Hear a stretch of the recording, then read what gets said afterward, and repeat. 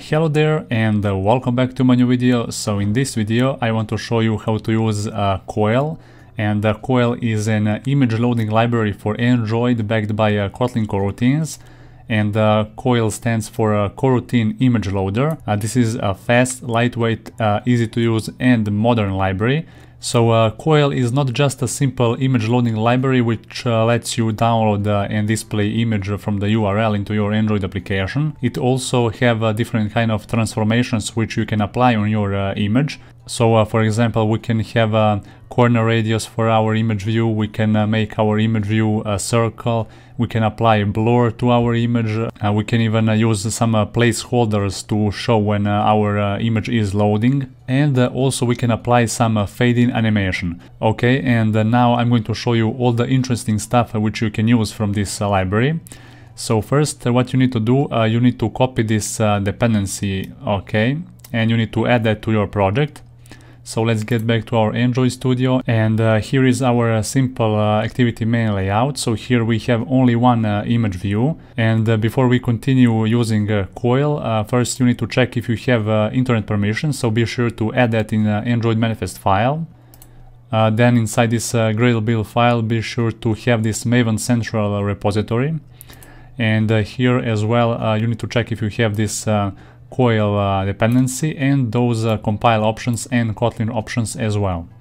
Alright, so next inside our main activity we're going to use this Coil library. So first we're going to get the reference of our image view, and then we're going to use a method named load, and that's all we need to do, okay? And inside the parameters we need to paste the URL of our image. Alright, so let's run the app and let's see how will that look like. Okay, so it looks very nice, and we just did that with one line of code. And now I'm going to show you how to use different kind of transformations and some more interesting stuff with this library, okay? So first we're going to start by using a Crossfade Animation.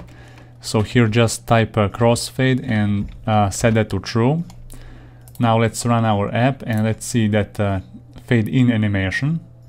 So if you haven't seen that properly, let's increase the duration of this crossfade effect. So here we're going to set the duration to, for example, 1000 milliseconds.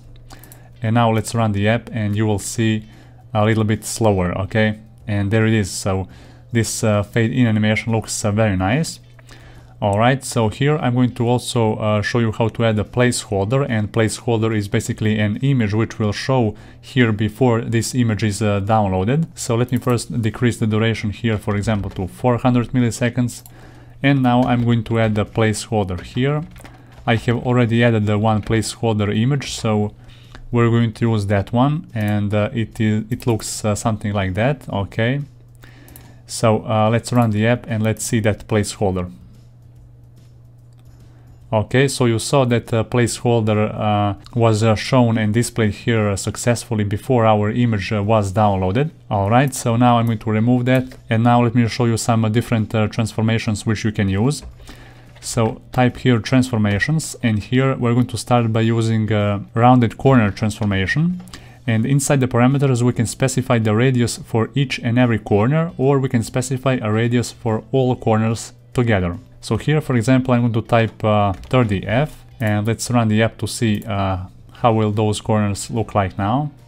So as you can see, those corners are curved a little bit, so we can even increase that value, for example, to 100. Let's run that to see how will that look.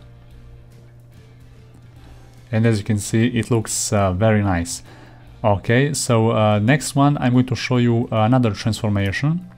So we're going to remove this rounded corner, and we're going to add a circle crop transformation. Okay, so this will make a circle out of our image. And there it is.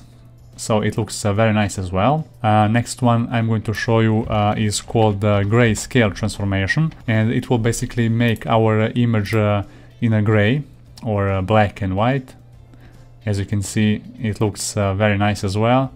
And the last transformation which I want to show you is blur transformation. Here we need to pass two parameters. The first one is application context, so let's pass that. And the second parameter is the radius. So for the radius, we're going to type, for example, 20f, and let's run the app to see how will that look. So as you can see, our image is now blurred, okay, and it looks very nice. So you might wondering how can we apply multiple transformations on one image, and we can do that very easily. Inside this transformations method, we can just separate those transformations with comma, and now we can, for example, add rounded corners transformation, and here we can add, for example, a radius to, I don't know, 50f, and let's run those two. And now you can see that we have a blur and rounded corners transformations as well. So you can add basically all transformations here, and that will be all for this video. Thanks for watching, I hope you enjoyed. Please like this video if you find it helpful, of course, and see you in the next one. I'm a legend when they lay me down to